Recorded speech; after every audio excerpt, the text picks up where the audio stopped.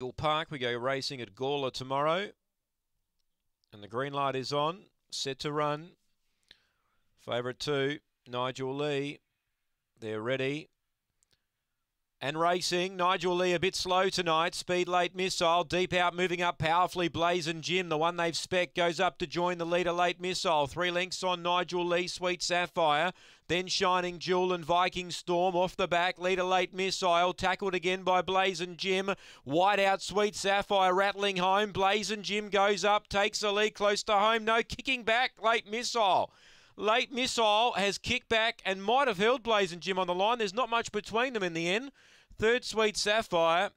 Fourth placing behind them, Nigel Lee. Then Shining Jewel and Viking Storm last in. Looking like Blazing Jim was going to win for sure and certain. But on the line, Late Missile's come back and worried it out of it. On the inside. I reckon the inside will get this. Late Missile number 4. Maybe narrowly from the 5 here. Blazing Jim, it's a photo finish, but Late Missile, who looked sure and certain to be headed by Blazing Jim, has kicked back on the inside, and we stand by for the result. Possibly 4 over 5. Yep, 4 gets it. Late Missile.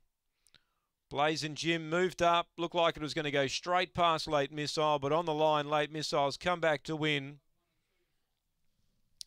It's 4 over 5, 22.66, 1/3 Sweet Sapphire, and 2 gets 4th Nigel Lee. So Late Missile deserved that win. He'd been thereabouts of late for John Banner, and has been able to kick back and hold Blazing Jim, who had every possible